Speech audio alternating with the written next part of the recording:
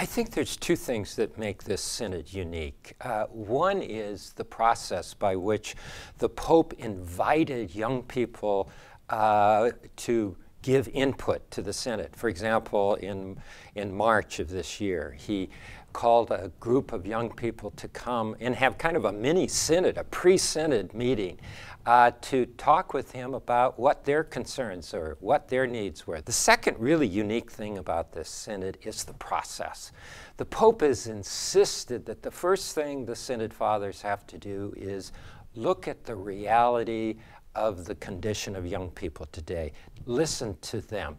Find out what their concerns are. Don't just come with pre-programmed answers and say, this is what we think young people need, but to first listen to the young people themselves and to respond to those. The young people have been inside the synodal hall. They've been allowed to speak. They participated in the small group discussions and have been very vocal.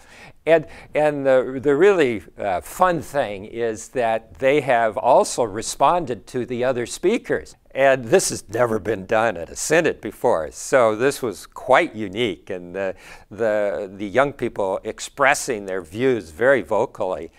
And during one of the coffee breaks, the Pope went up to where the young people were all sitting, and he said, "Keep making noises." He loved it, and so he encouraged them to make noise. So that their voices and opinions were heard.